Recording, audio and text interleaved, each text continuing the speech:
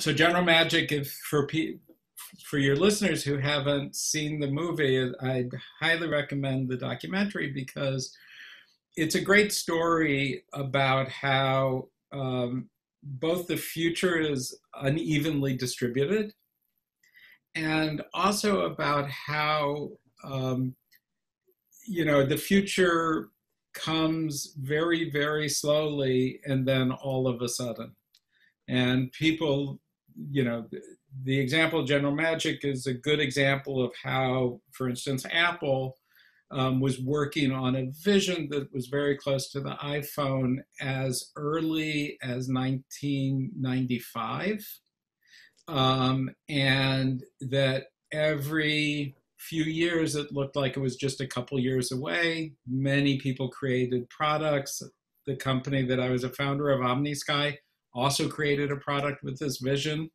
And then 2007, all of a sudden, the future arrives, but it was incubating, it was bubbling. I've got some bread rising in the kitchen. It was, doing that, incubation that all technologies do, and then suddenly burst out.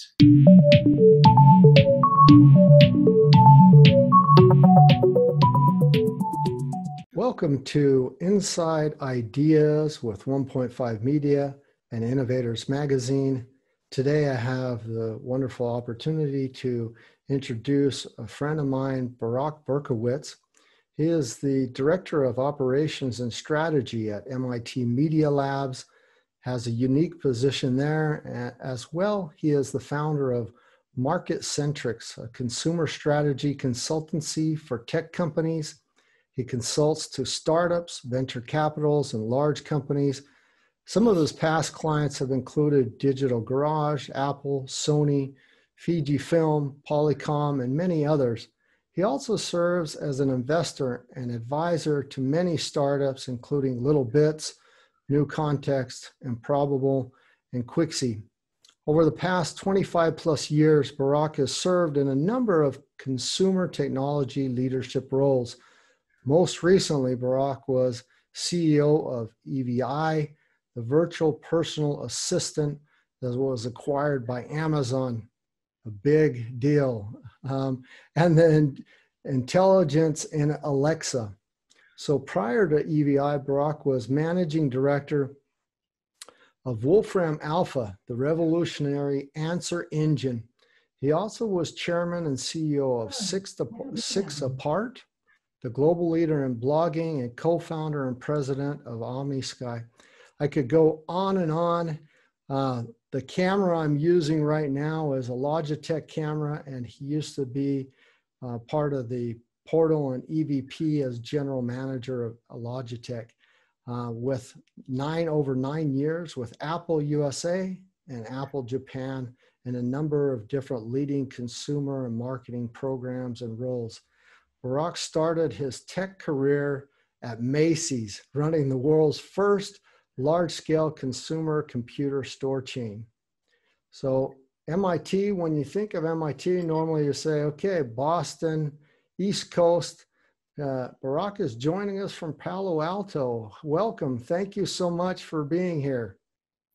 Good to see you again, Mark. It's been too long. It really has. So that leads right in. The last time we saw each other was at DLD, and then right after that in Munich, and then right after that at the World Economic Forum in Davos. And we got a little bit of chance to talk, but there's always such a vying for time and conversations there. It's not always the best place to sit down and have deep dives.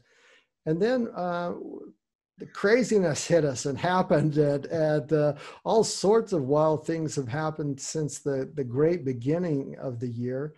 And I lost touch with you until, probably about what was almost a month now, or a couple of weeks ago. I sent you a movie, General Magic. And that brings us to how you're here today. You have an interesting story. I don't know if I've left anything out in your biography. I'm sure I have, but you know some of the guys from General Magic or had some dealings with them. Do you want to tell us a little bit about that or anything I left out? Well, yeah, I'm happy. Let's talk about General Magic for a second. You Sure. sent that video, and you know, I responded because I was very involved with the beginnings of that company.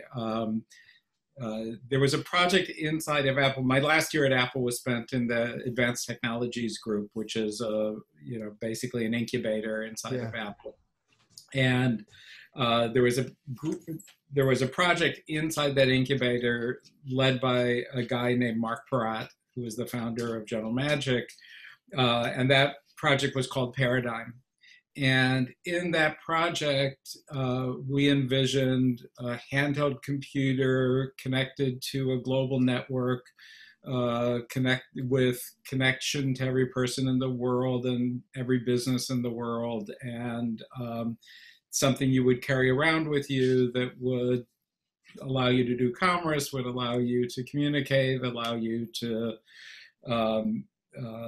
be productive, and keep you on time for your meetings, though that doesn't always work.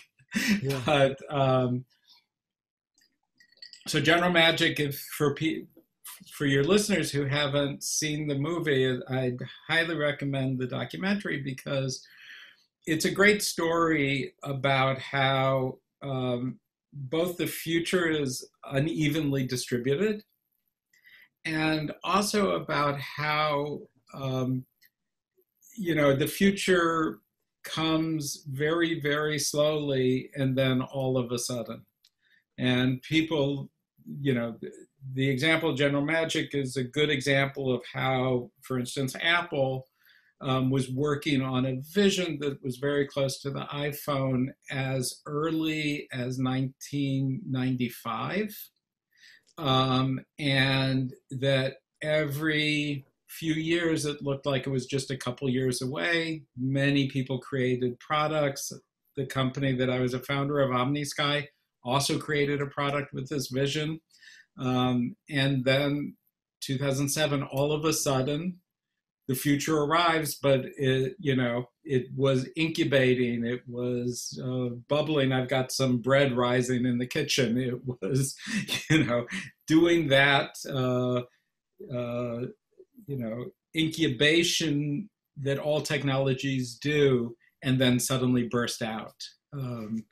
That's kind of like this diffusion of innovation curve, the Gaussian curve, the bell curve.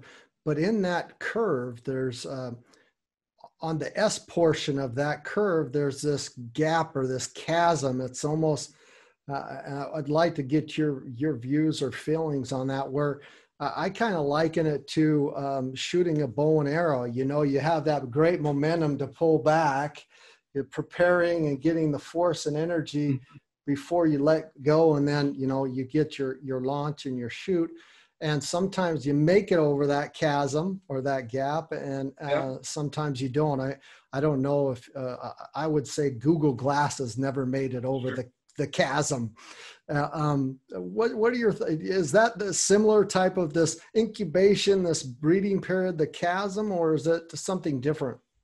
No, I think it's the same thing, and it's pretty much where I've spent my whole career, is in the middle of that chasm. I sometimes say, if you ever see me get involved in a business, invest in it in that business idea, it's 15 years later, because I'm often, pretty much always in things very early. Personal computers in 1985,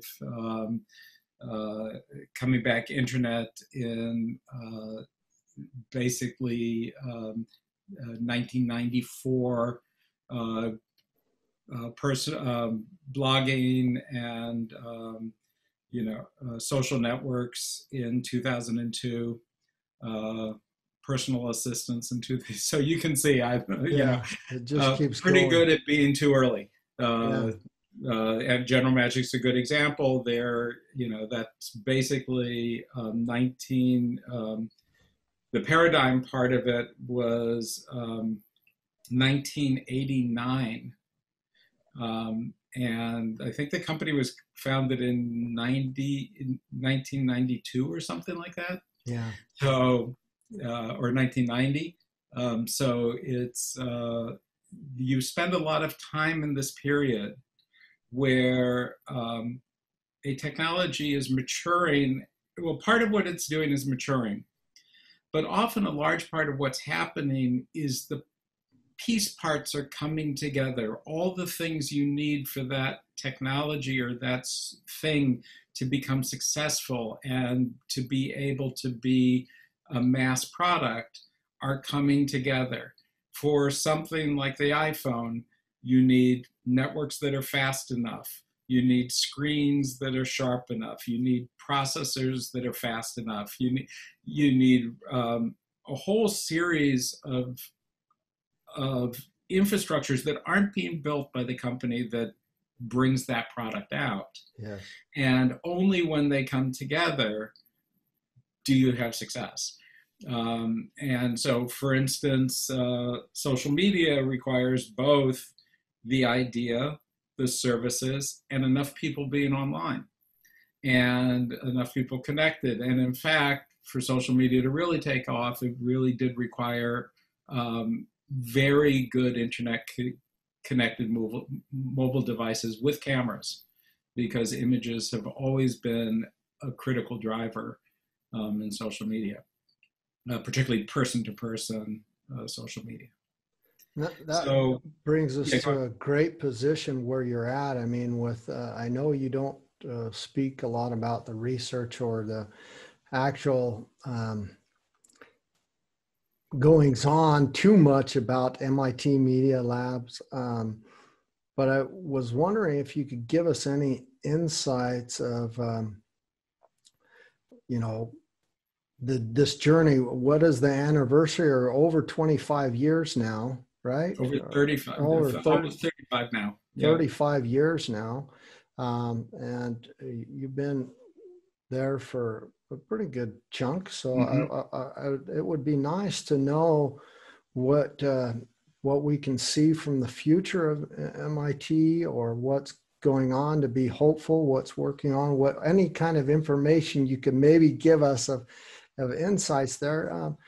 And the reason I asked is I've always been a fan of MIT, but I've, clear back in 1972 with the World Model 3 and Dennis Meadows, Donella Meadows, and the Limits to Growth book, and many other things that have over the times come out of not only MIT, but then, great things that have gone on there. So I would love to hear kind of an update and what your life is, and also the forward-thinking, futuristic type of work processes that you find there.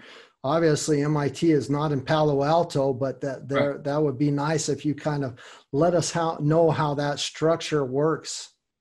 Yeah. So, I mean, first, I'd say, as you said, I'm not a researcher at MIT. I run operations. But I think at the Media Lab, and I think, the Media Lab has also always been about the ideas of the future, about how new interfaces will evolve, how new science will evolve, how new technologies will evolve, and how they'll impact people, and also how to have them impact people in a humane way, to not forget the societal impact of technology. All technologies have always had societal impact, and all technologies generally can be used for good and evil. The wheel can be used for good and evil. Fire can be used for good and evil. It's a balance. So it's a balance, and it's an interesting thing to study, that balance, and how do you, can you skew that balance at all? A lot of it has to do with just staying conscious of that balance and knowing that balance exists. I'd say that, it's interesting. This is an example of how the future arrived suddenly.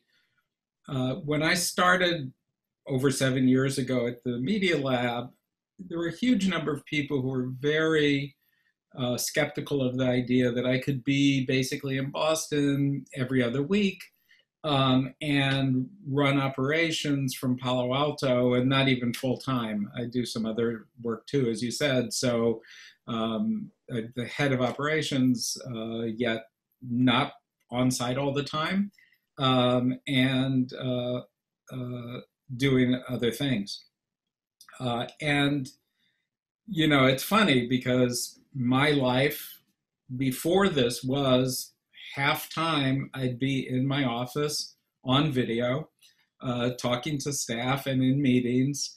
And that was very unusual, even in a place like MIT Media Lab, you know, 6 months ago. You know? And now everybody's living my life on some level. And my life is even more virtualized than it was before.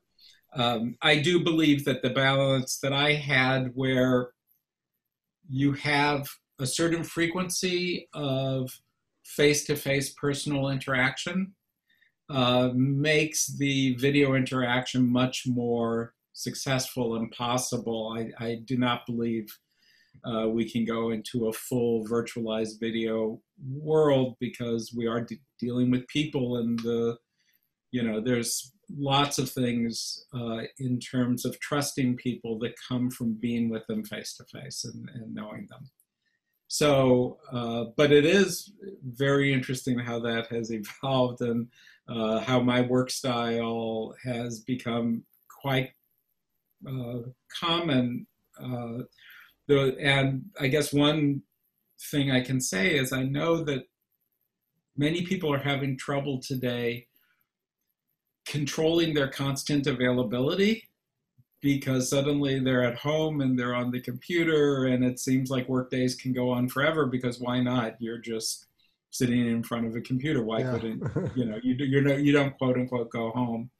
And, a long time ago, I think I learned that you can't work like that, that you do need a calendar. You do need to, if not go home, go to the gym, go bicycling, do other things, and have breaks.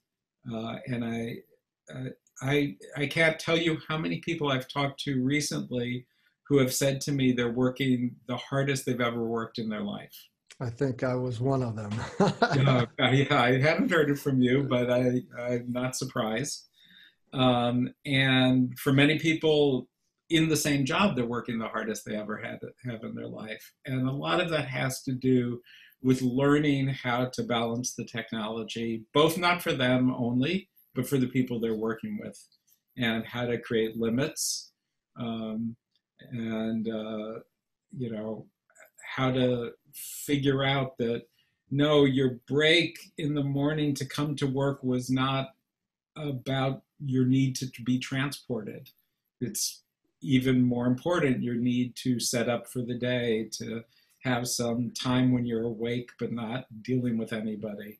And just because you're home now doesn't mean you should be turning on your Zoom immediately when you get up.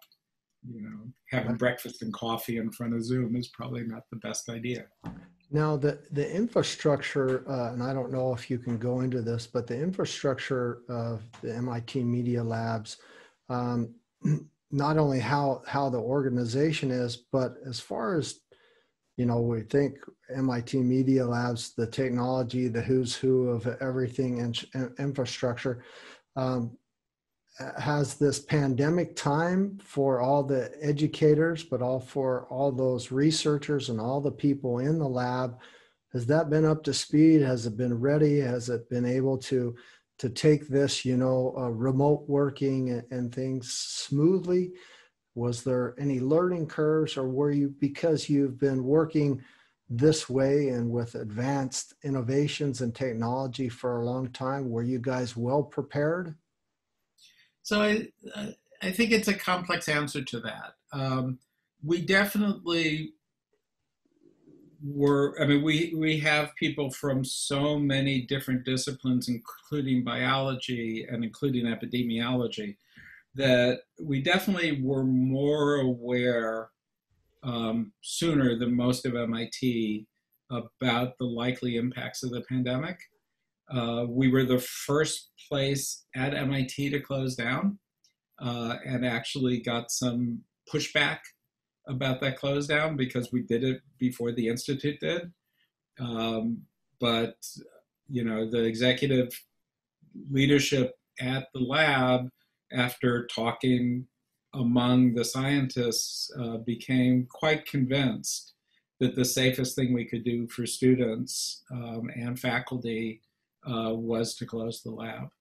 And we did that at least a week and a half before the Institute came to the same conclusion. The figuring out how to do meetings remotely, which technologies to use, etc. I think we had been using Zoom. We had been using Zoom within the lab for about a year, and Skype, and started to use it more as the pandemic came on, and we had our own license, and MIT negotiated a license during the pandemic. It was hard, definitely, to run classes. It was something that we had not done before. It was definitely hard to do research, and there's a good deal of research that you cannot do if you're not in a laboratory. Exactly. And most people don't have those laboratories at home. Yeah. So because we have so many disciplines, it's a very uneven balance between, those who found it very straightforward to do their work and those who found it quite a big challenge to do their work. And as you can imagine, the bio people found it much harder. People who were doing a lot of physical building, of physical fabricating, etc., found it much harder because the fabrication tools weren't available. And at MIT, already a month and a half ago, we started letting people in on a limited basis who did need access to their labs and did need to be in and working within those places. But it was, as you can imagine, it required adaptation for everybody. I would say that this is a technically very articulate group, and the technical literacy of the group is high, so it was probably easier for people at the lab than most people in the learning curve was reduced, I'm sure. The learning curve was reduced, but still, it's not about technology. It's about how do you communicate, what tools work, how do you manage your time, and that's very few of us have spent a lot of time looking at that. With the MIT Media Lab, and then we'll finish it on discussing them. Is there such thing as hubs around the world? Like I know one time I was talking to a mutual friend of ours, Harold. He said that the Hafen City University in Hamburg had something to do with MIT. I don't know if it was a media lab or something else. And then I know Korea and other places have things with an MIT label on them. Are those media labs or are those other MIT places? Can you explain that? Do you know much about that? Yeah, so for the most part, there's only one MIT Media Lab, and we purposely don't even call it plural because it is a single laboratory of interdisciplinary work, or as we often say, anti-disciplinary work. Yeah. But there are relationships with some universities that are loose around the world, but there is no other MIT Media Lab. And even MIT does not have as many foreign partnerships as a number of other universities do. It does have a deep partnership in Singapore and one in China, but for the most part, MIT for the most part is not as decentralized as many universities have become, and or doesn't spread its brand that way or license its brand. And the Media Lab itself definitely does not. So I'm not considered, the Palo Alto is not considered a hub of the lab. Yeah, We yeah. don't have staff here. I just happen to live here. Great. Well, thank you. So that brings me nicely to where the real question of importance that I want to know is, how have you weathered this pandemic time, the Black Lives Matter, the unrest, this different lockdown place? Your human zoo that I see behind you looks very comforting. I know you have a dog and you're baking bread, and you're not too much in confinement. You're used to working this way for a long time. But how have you weathered this time? And what books, what reads, what discussions have helped you the most, and what does it look like for you at this time? Yeah, I sometimes feel a little guilty saying that it has been very easy. Um, Palo Alto is easy. I'm used to this form of working. I live in a beautiful place with somewhat ideal weather. Our worst winter, January means it might rain some. I was lucky enough to get a Peloton. So yeah. I was able to transition from, I think our gym shut down in late March, and I was able to kind of very easily transition from that.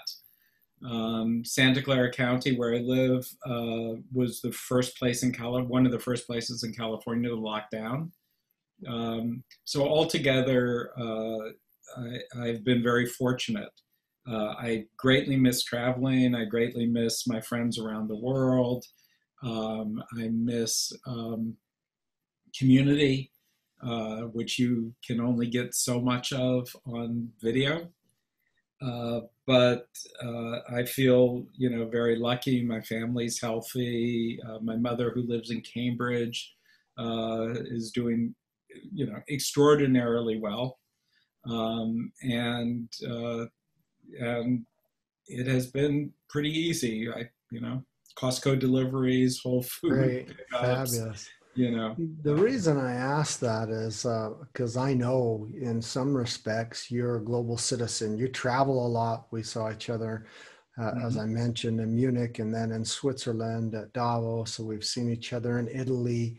I think we've seen each other in Spain and a couple other places. So you definitely get around. We both travel a lot. Do you consider yourself a global citizen? And if not, or if you do, how do you feel about a possible future with global citizens without nations, borders, walls, boundaries to restrict us, not just from a pandemic, but in general, to a new global model or operating system? Have you thought about that, and what would your feelings be about something like that? Yeah, so first of all, I don't particularly love the phrase global citizen for a couple of reasons. One is citizen is a very legalistic phrase, and it implies a government.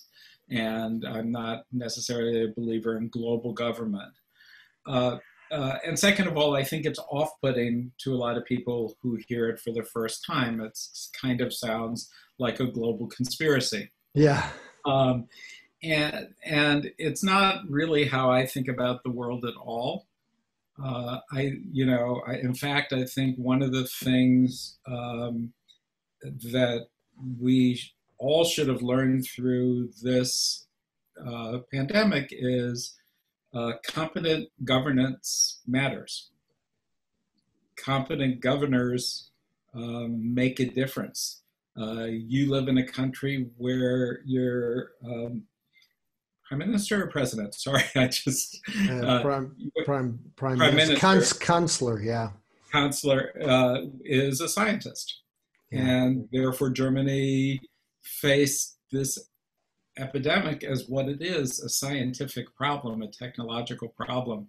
Our president is a little bit less than a scientist, even though his uncle went to MIT, as he's proud to tell everybody. I don't think any of that rubbed off on him. I don't think it wore off, but rubbed off, but he does. And so what I do think is the ability of people around the world to work together independently to have impact has changed. And I do believe that that's an incredibly important fact and a really meaningful difference. And a friend of mine, I think you've met him, Jamie Metzel, yes, has started this website called Our Shared World. And it's around this idea of a pledge of interdependency instead of independence. Yeah.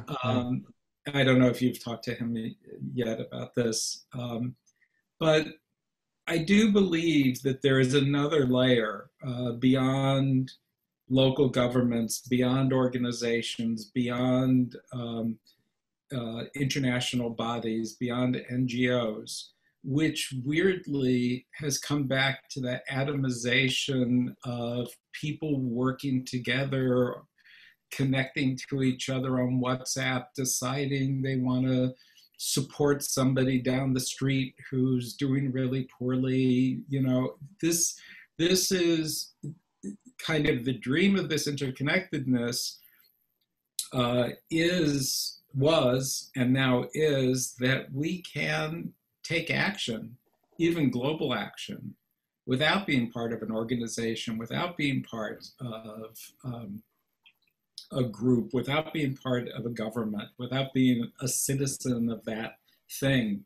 I think, you know, you brought up Black Lives Matter, and I had some very dark feelings about where America was going for quite a while in the last year or so. I'm an American boy, but I'm, you know, the descendant of German Jews. And I never believed America could go down this very dark path. And I think when we met at Davos, I was really disturbed that what I see America as was becoming untrue. And there was a great risk. Was heading. There was a great risk. And I turned markedly optimistic during Black Lives Matter. Black Lives Matter really showed this ability. There's no central organizing group. There is a group that calls themselves Black Lives Matter, but they did not organize any of these demonstrations. And these demonstrations took place because people messaged each other and people got on social media, and foreign interference was pretty well filtered out, or at least did not have much impact. And even when the President of the United States tried to stir the pot and get people to come out in opposition to Black Lives Matter, and even implying that they should come out that way violently, yeah, it didn't happen. And in fact, little towns in Idaho with populations of 300 and not a Black person within 400 miles came out with 10, 20% of the population for Black Lives Matter. And I think, you know, the optimistic thing there is, you know, what we said a long time ago, you know, power to the people. The dream of these technologists, surely the dream of Steve Jobs, was to put power in people's hands. And, you know, I know a lot of people think the Valley is somewhat of an evil place, and that's just some form of whitewashing. But I'll tell you, at least for myself and the people I worked with at Apple in their early days and the people I met in the technology industry around the Valley when I first moved here, and I moved from New York City, that was not lip service. People, really deeply believed it. And really, I think many still do. And suddenly we see this ability. And we see even the ability to root out disruptive forces in these demonstrations not through cops, not through anything else, simply through these conversations. We can have a conversation about defund police, which is really about trying to make the jobs that police do in the United States more rational for the police themselves, so they don't get put in such awkward situations, and for the people dealing with them, so that police come to situations where they're really needed, and where social workers or mental health experts or other people go to those things, and a poor cop doesn't get forced to be a social worker and a mental health expert and a family relations expert. So all of this really makes me encouraged that through personal action, through global networks, real difference can happen. And these boundaries just do not matter on the internet. They don't exist on the internet. And for sure, in that way, I'm surely a citizen of the internet. And I surely am comfortable most places in the world.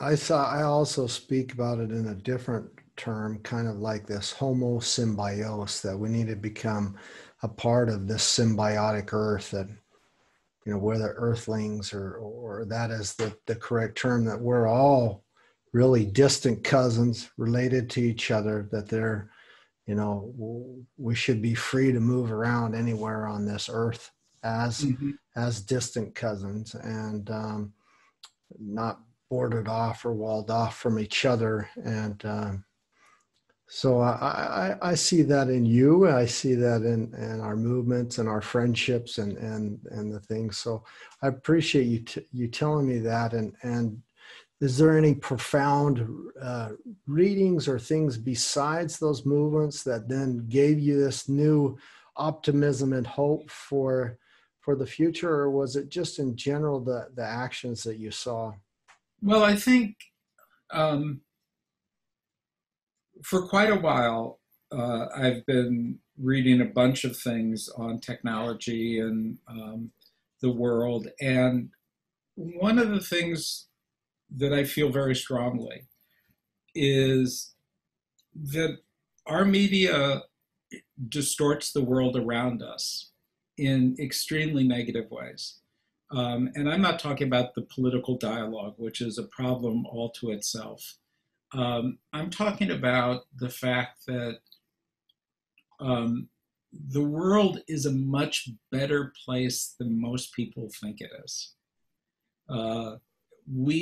The things that we have accomplished since World War II are mind-boggling and rarely celebrated. The fact that if you had read a book in the 70s about population growth, you would not believe the number of people we have on Earth today. Yeah. And more importantly, you would not believe how few of them are starving. You would be shocked, because you would say that math is impossible. We have achieved bringing huge numbers of people out of poverty. Now, that creates new problems, and it does create other issues. But we shouldn't forget that we've proven ourselves able to deal with things that seemed impossible to deal with. And that gives a lot of hope to our ability to deal with the problems that come from having more people not starving. You know, they're not starving, they're not dying. Yeah. They're, more people wealthy. The number of people who've become middle class in China in the last decade is mind-boggling. The idea that, the middle class has almost doubled, more than doubled in size in the last 20 years is mind-boggling. Actually, probably tripled in size. The idea that that companies sell 2 billion phones in a year is crazy. It's insanity. I mean, crazy. It's just that there are more phones on Earth than there are people. Yeah, is insane. I think I mentioned this to you, that just like the phone statistic, how many phones per person, we're actually in the Anthropocene. You see me standing here, but we're in the Anthropocene of chairs. We have, what is it, 6 to 8 chairs per person. How many billions of chairs more than we have humanity? Well, okay, you go places, you sit down, but there are numbers and things like that are really, and we've been talking for the last 3-4 years, the rising billions that will have the smartphones in the palm of their hand, the intelligence, the data, whether it's misinformation or accurate information, the data, the ability to look and research things in the palm of their hand, which nicely leads to the question, the big burning question that I want to ask you. The big burning question is WTF. Most people think, that's the swear word. No, what's the future for you, Barak? What is the future? I mean, I'm figuring out the future for me, so it's a little bit complex. And I've gone through many periods in my life where I'm feeling around for what the future is.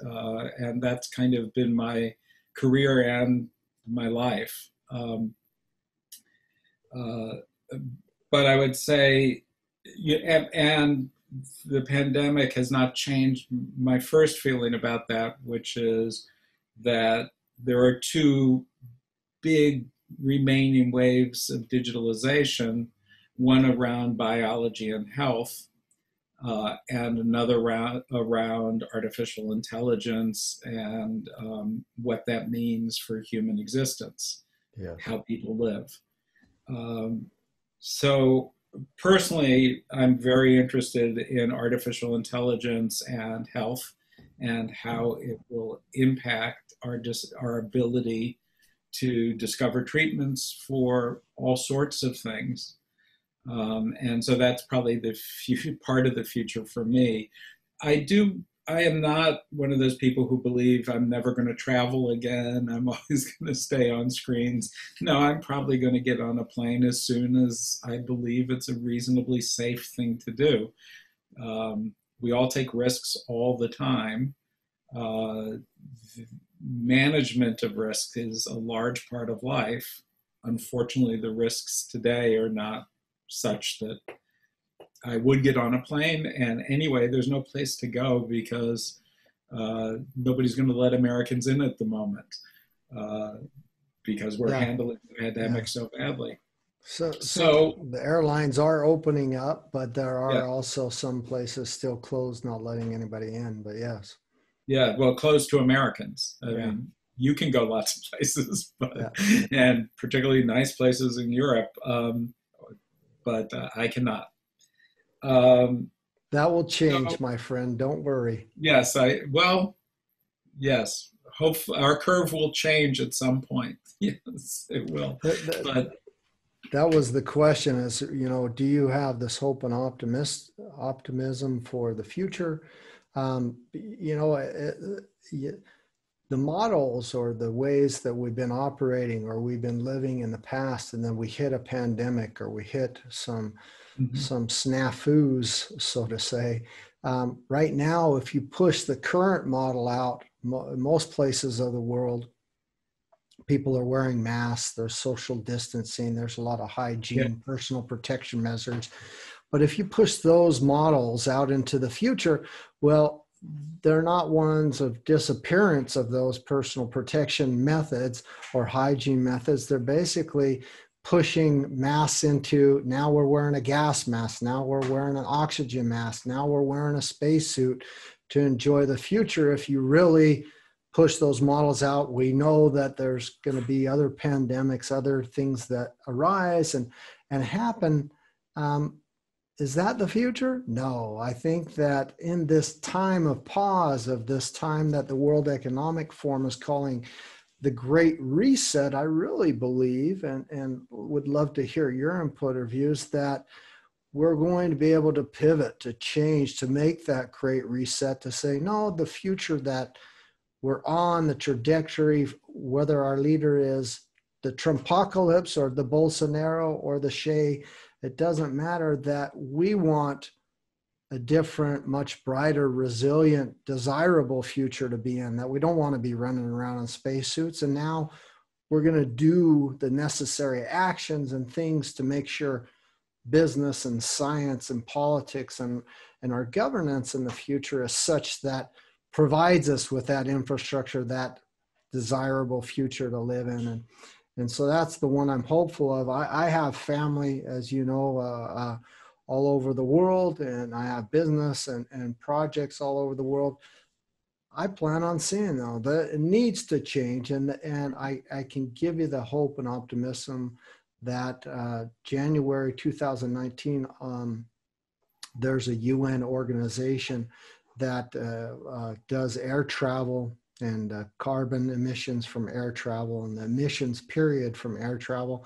And they have been working since 1945 on carbon reductions, carbon schemes, and innovations to make that transition so that we can continue to travel without harming our planet. And in January 2019, the implementations already began for one of them is called Corsia, that's already began. But I know, as you probably will do, since you deal a lot with research and innovators and different things you probably heard in the grapevine, by 2024, by 2025, 2026, the latest, there are over 125 different vertical takeoff drone taxis, 5-passenger taxis. Ilium, Hyundai, Uber's got into the business. Airbus and Boeing are doing commercial versions, modifications on electrical things. New fuels are coming about. I really believe that we're going to see not a Star Trek type of a travel, but we're going to see some real innovations and things come very quick, just like we've seen in the electrical vehicle arena. You know, things change fairly rapid. So we'll be back seeing and traveling without harming our planet and harming each other in the process, because people have already been thinking about that. And that's why I wanted to interview and speak with you, is because I think you're not only an innovator and a thought leader, the early adopter, the innovator, but you're also surrounded by those type of people that kind of think about the boundaries and pushing the future that we could have. And so I don't know if you have anything. That wasn't really a question, but that was more like, you know, the hope and optimism that we will be there. And if you have any thoughts about that at all. Yeah, I mean, I am also extremely optimistic, and even I see that this concept of the Great Reset. I'm not sure I completely believe in the Great Reset, but I do believe that the world is changed by massive events, and this is a massive event. You know, the dinosaurs were killed by asteroid hitting the Earth. COVID is an asteroid. COVID, you know, has an impact that affects a huge number of ecosystems.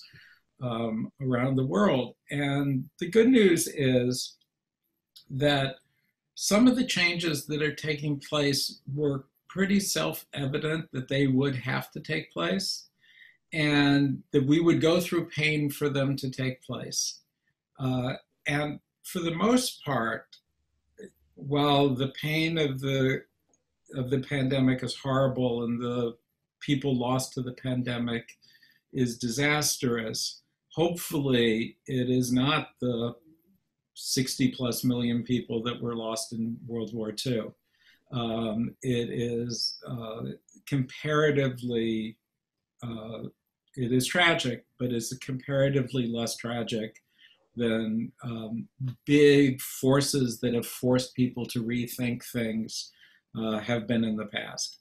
And I do have a strong belief that it is a catalyst for changes that will ripple through society over the next decades.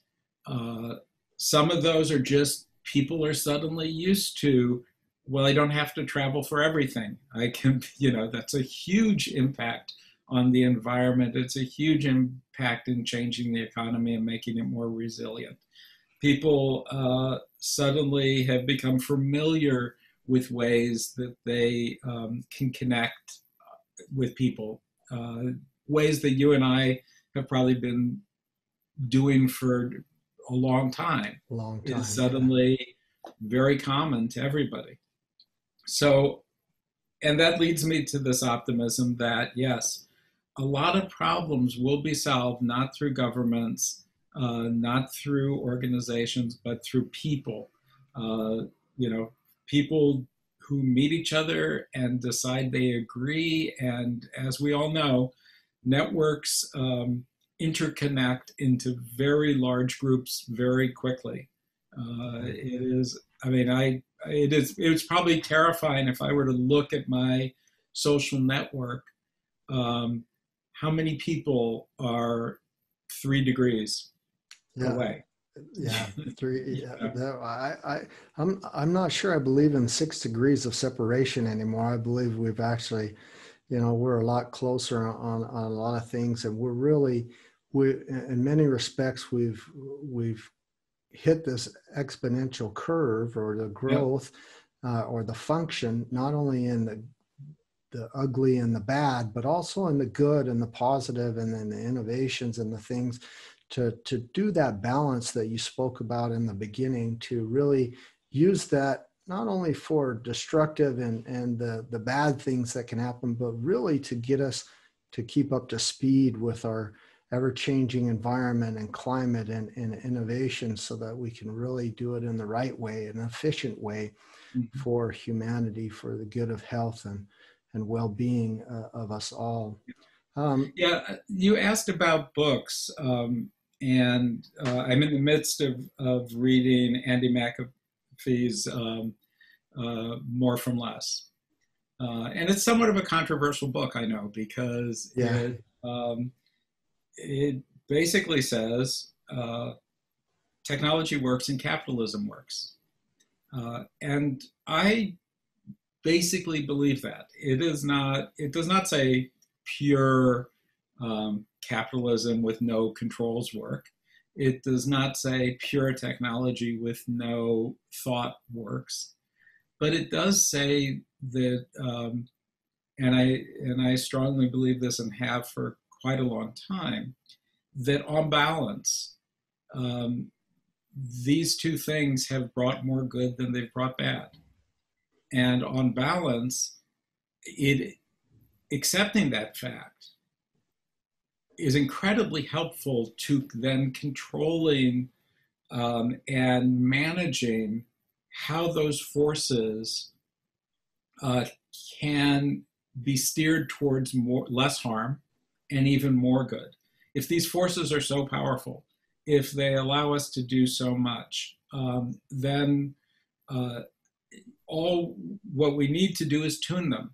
And this is one of the reasons I'm a little bit concerned about this concept of the Great Reset. I don't think, in any way, shape, or form, the pandemic is the end of capitalism.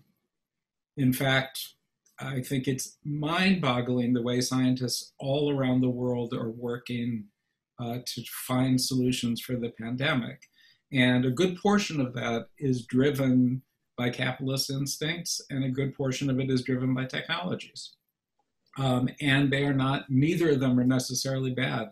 And neither of them will necessarily make profits off of the pandemic. But it will lead to changes in the pharmaceutical industry that'll last for decades, last forever. Yeah. And I think that a number of people, Pinker, McAfee, et cetera, have made a very convincing case that we should not throw out the baby with the bathwater, that we can build a more human, a more caring society without throwing away the things we know work, that we've seen work very effectively. And I'm optimistic we'll do that, because I am optimistic that people will work together to overcome these problems. And that's, when we talk about the Facebook problem, this is not a Facebook problem. I mean, Facebook or Twitter or whoever can fix things at the edges in governance. But only the users can fix things in the core. Only the users can stop talking to friends who spread crazy rumors. Only the users can start coming down on, on making sure that you don't live in a bubble. Only, these are things that definitely, there are very good points about the gamification of these social networks and how that needs to be dialed down. The social network that I was CEO of did not succeed because it actually dialed down, for instance, it limited how many friends you could have. And it required you to put people into networks. And that was not successful at the time. Was that because of the critical mass, or was that because of this, what is that, the 1,000, 100? It's because I think that, and a number of people have tried this. The issue is social networks by their nature tend to always be the social network with the most people becomes, quite obviously, the social network with the most people is by definition the most popular. And by definition, once it has the most people, it's likely to continue to grow, because the odds become higher and higher that that's where your friends are. And you can have different social networks for different purposes, as we see with Instagram, or we see with Twitter, or we see with LinkedIn. But in the end, if you put artificial walls around the way you grow, then somebody else will come out removing those walls, and they'll grow faster. And I would say, at Six Apart, our founder really was worried about these social interactions, and to make sure they were friendly and make sure that they were caring and positive. And she was, of course, totally right. But you can't do that by fiat. You need to do it by building a culture and building cultural norms. And we should understand this society of the web is a very, very young society. It is maybe 20 years old at the most. Yes. So think about how long it takes to build a culture, how long it takes to build social mores, how long it takes to build quote unquote religions. It takes time for societies to build the way they interact so that they remain healthy. And that's what's going on in the internet today. And these conversations are incredibly important, because they're the building of our social norms. They're the building of the rules of how, quote, civilized people use these tools. And that will not be solved by regulation. That's going to be solved by the users communicating with each other and setting boundaries.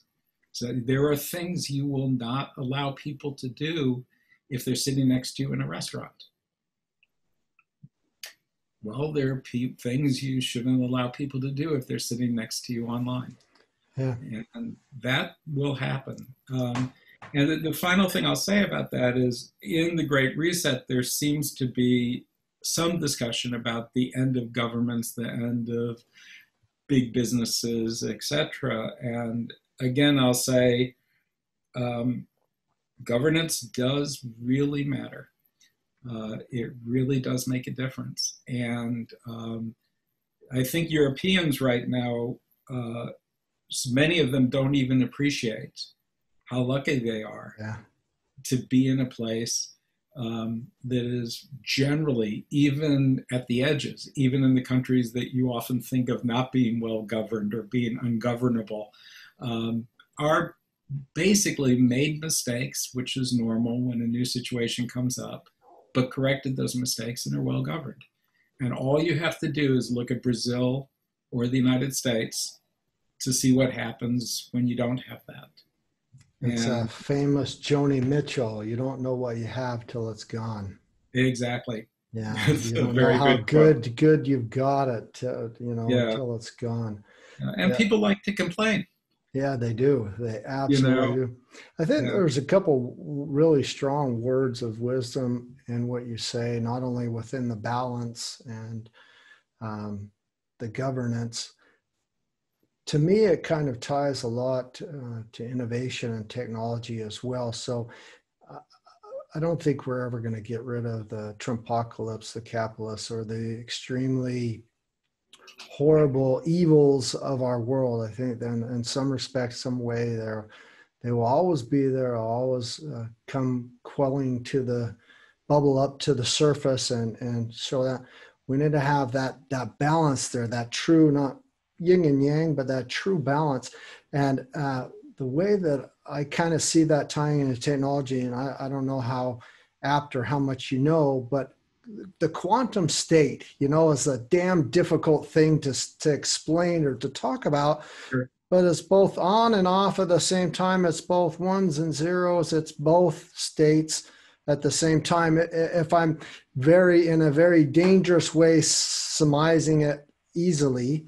But in the same way, when I've asked people, what is the future? What is the solution? It's both things at the same time. Or all the things at the same time, because you need that symbiotic, the virus and the microbes and the good gut health and all those things at the same time. And so in a technology stance, I guess it would be quantum state or quantum computing or that quantum leap that we want to take. How can we live in harmony or in balance with both states at the same time? Because in that respect, there's also tons of efficiency, tons of speed, tons of future ways of living that keep us in this nice, safe operating space of our planetary boundaries. I don't know how you feel about that, but that, emerging technologies and quantum states and all these very complex things that are hard to describe, I try to relate them through this different lens, and to me that seems one that's very fitting. I think it's an interesting analogy and somewhat useful analogy, because people do wish there was an absolutist solution. Just kill capitalism and we'll live like we're in the Garden of Eden. Just stop using carbon at all, and the world will be a wonderful place. Forgetting that our food is grown, forgetting that our food, our bodies, etc., that we breathe carbon dioxide out. We are carbon dioxide creators. Yeah.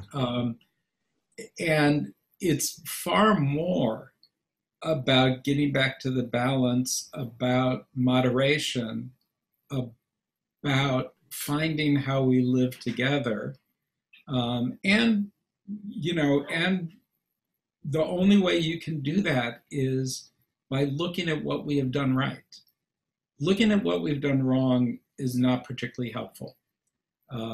It's problem solving is helpful, but when you look at what we've done right, you can start seeing courses towards other things we can do right. And, after World War II, the international bodies that we built to stabilize peace really made a difference, and we should not be throwing away those ideas. The idea that a country like America, after World War II, decided they had to invest in Europe, had to give money to Europe to rebuild, was revolutionary. And we need to think about, what does that mean for the world in the future? What does it mean on how we interact with developing countries? What does it mean? Because this cannot be only right after a war. Yeah, it needs to be constant. Yeah, and then the other part of living in balance means never living in silence. And I think that's also the great encouraging thing about the Black Lives Matter movement in the United States. First of all, it became a global movement. And it became a global movement because it has meaning around the world. It does really have meaning around the world. And it became a global movement because people started to realize the greatest sin for all people is when they see injustice, when they see wrong, to stay silent about it. And since that's the easiest thing to do, and the safest thing to do, it is the most likely thing for people to do. And I'm greatly encouraged that it seems like, at least in this issue, but I think on many other issues, people are starting to say, I don't need to be safe, I can't stay silent. I'll say my grandfather was a rabbi in Berlin in the 30s and was a speaker at the March on Washington, and his speech was focused on the idea that the greatest sin is silence. And I think the world is starting to realize that. It truly is. That might answer part of my next question. I'm a United Nations Sustainable Development Goal advocate and do a lot of things with the UN and the WEF. Do you believe that there's a plan, an earth shot, a climate shot, a moon shot to get us to 2030 to change the kind of trajectory we've been on? I think it's a hard question to answer, partly because moonshots have become so common that they've almost faded into the background, and some of them are being driven by capitalism. When you see what's happening with battery technology on Earth, it is a moonshot. It is mind-boggling, the gigafactories and the deep integration, all focused on the transition to a far more sustainable electric-driven society. I do believe that that's one of the most important moonshots taking place right now. I think during the pandemic, there's a new moonshot around global cooperation on managing viruses and threats to global health. Is a moonshot taking place right now, and it's not going away. And it is using hundreds of thousands of scientists, maybe millions of scientists around the world working together to solve a single problem.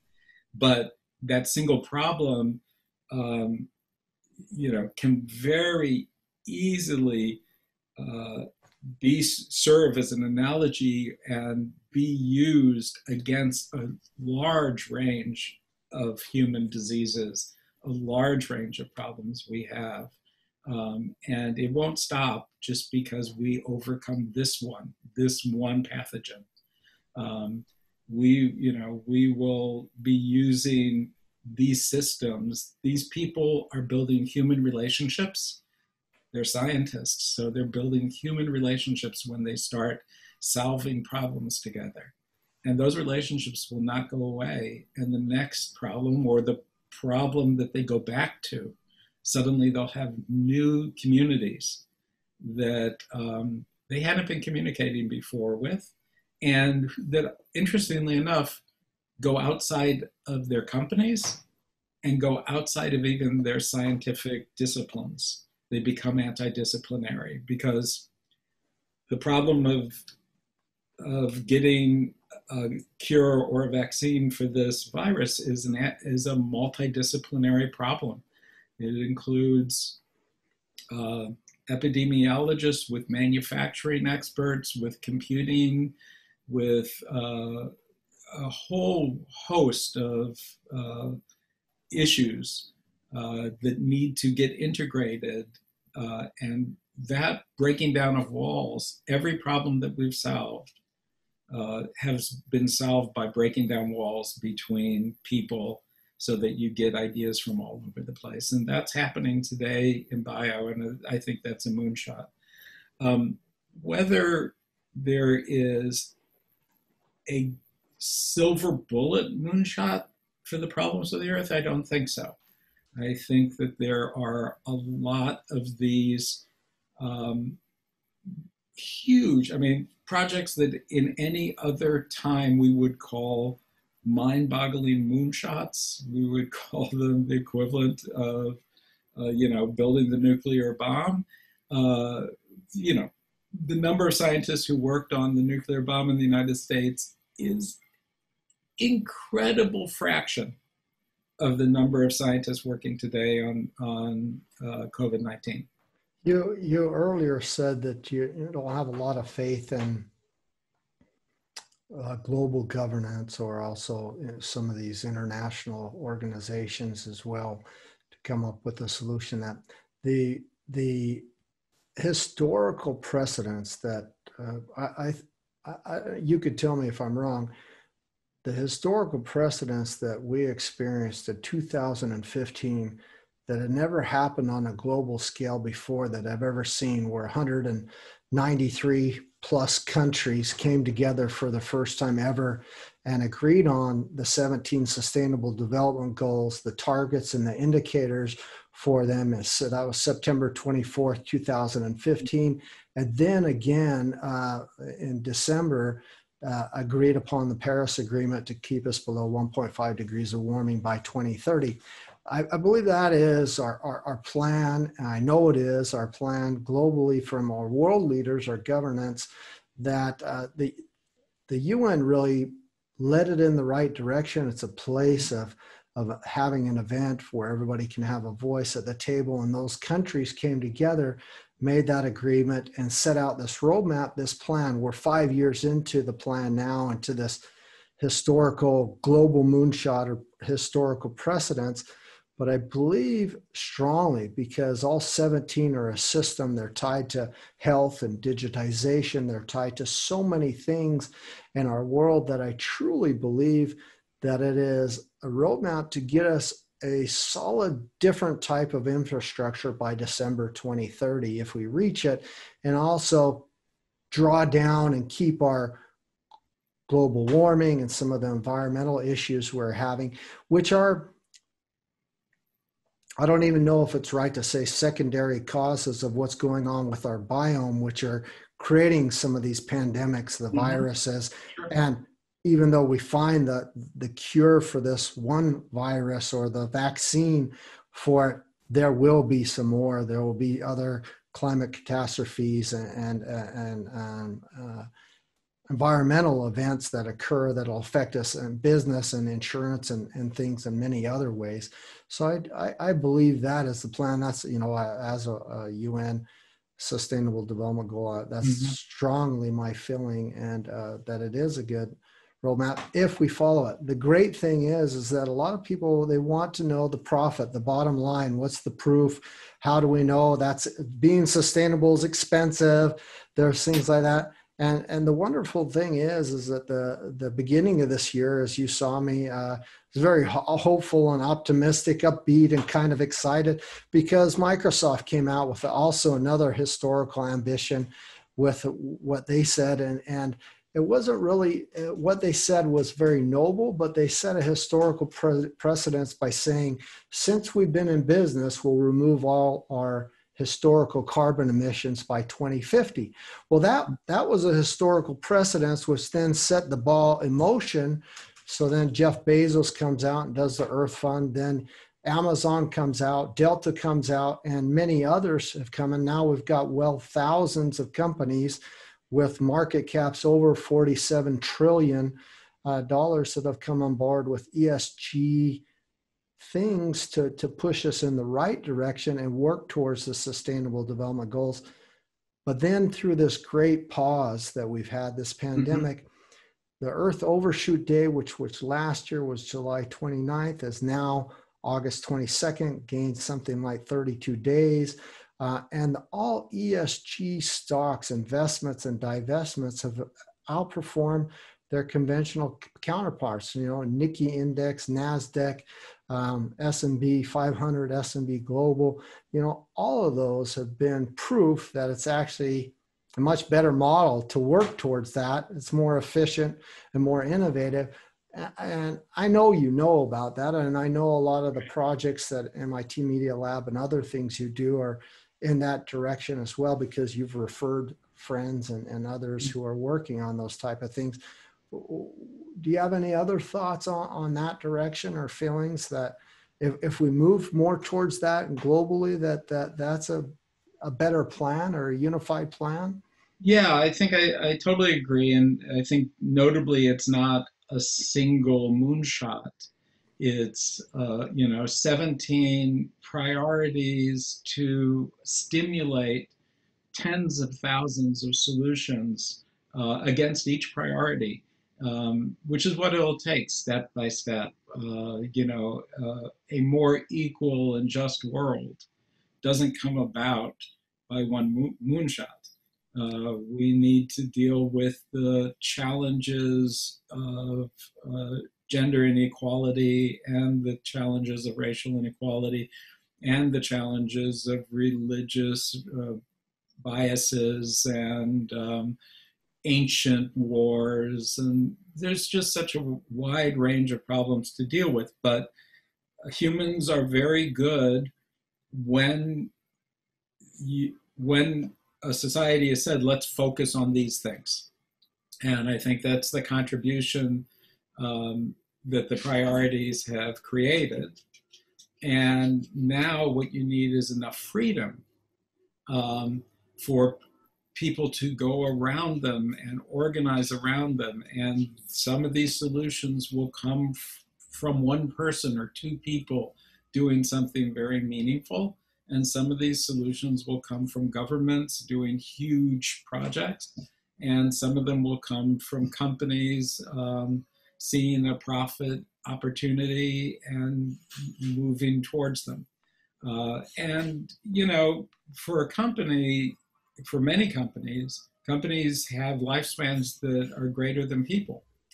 And for many companies, they can view long-term priorities even easier than people can, and particularly ones that have the capital to do it. I do believe that that pledge has made a real difference and kind of called out the issues we need to focus on. And I do believe that we are in a position to do it because suddenly we have all the tools we need to do this. From, when I talked about products and the chasm, I would say in many ways, the world was in a chasm where all the things necessary to deal with climate change, to deal with poverty, to deal with inequality were not quite in place. And those pieces have come together or coming together. And we're suddenly seeing capabilities to address problems we never had before. And those capabilities don't just empower governments and don't just empower organizations, but they empower individuals to have impacts far greater than they could have had before. Thank you so much for that. I only have two more questions for you, but they are extremely difficult. Okay. They're big ones. They're not small, but if you could give me your synopsis feeling on them and your view, I would much appreciate it. What does a world that works for everyone look like for you? It's a very hard question, isn't it? Yeah, this is very hard. And it might change. You might give me your answer now and it'll change tomorrow. Yeah, I think that a world that works for everyone has, is less privileged for me, and I think that's a good thing. And I think I have more than my fair share of privilege that I can easily give up some of it. I think a world that works for everyone has everyone have access to the things that I have access to. And has everyone not worrying about the things I don't worry about. I don't worry about being fed. I worry about being fed too much. Yeah. I have that same problem. I don't worry about, how I will pay the electric bill. I worry about using too much electricity. And so I think that world for me, though, also means broader relations with the world, because in the equal world, I can have conversations with people in places that I could not today. In an equal world, I could work together with people who I cannot necessarily work with today. And people's core ability to achieve will, in the end, and this goes back to more from less, will in the end make the whole world richer. And the whole world a better place for people to live. So I think what it also means for me is a happier world, and a world where I worry less about us devolving into chaos, and worry less about the evil forces in the world, and believe that, because I do strongly believe that the vast majority of people are not evil, that the vast majority of people just want to live a happy life. And that if given the tools and if given the power, that's where the world will go. And so I think it's a very nice world with me giving up a little bit. And some of my friends who are much, much more privileged than me giving up more. And I think most of us would say, that's fine. That's a wonderful world to live in. It is a wonderful world. Thanks for sharing that. The last question as we depart is kind of a two-part. One, is there anything that you haven't let us know or said that you would like our listeners to know? But even more so, if you were able to go up to every human being on our planet individually and depart a message from Barak to tell them your words of wisdom, your empowerment, or your sustainable takeaway, what would that be? Do you have a message or something that would empower them or or make them better for having heard that, get them on the right foot, or even help them in any way?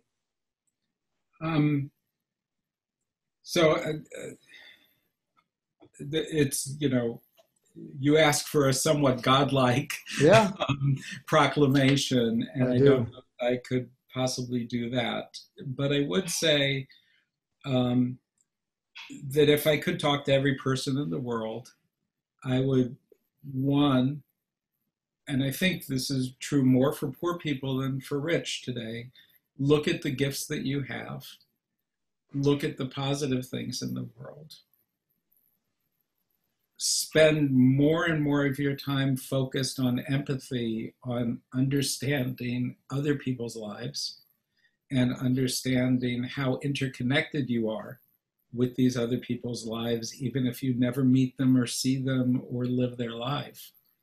And spend more time on creation and less time on criticism and worry. We don't solve a lot of problems by talking about what's wrong with the world.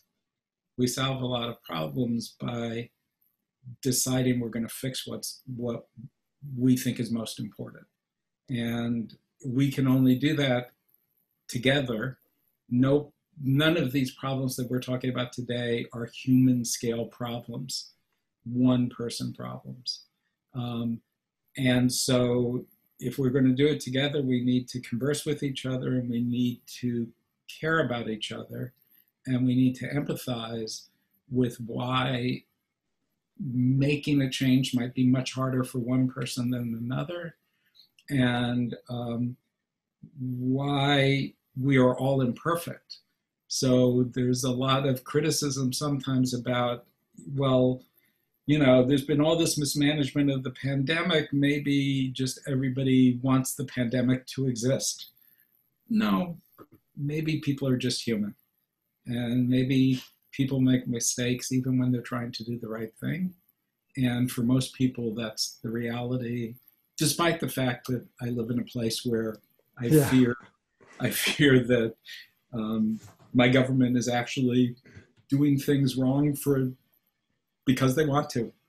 But again, that doesn't solve any problems. Me getting together with people who want to overcome that does.